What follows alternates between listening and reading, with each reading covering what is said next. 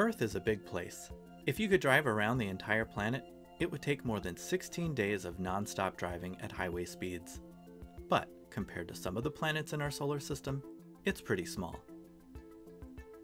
We often see planets displayed as similar in size, like this, to make details on smaller planets easier to see.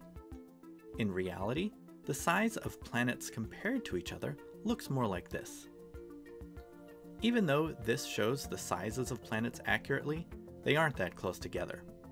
Because of the great distances between planets and the planet's relatively small sizes compared to those distances, it's practically impossible to create a visual representation on a screen or the page of a book that realistically represents the sizes of the planets and the distances between them.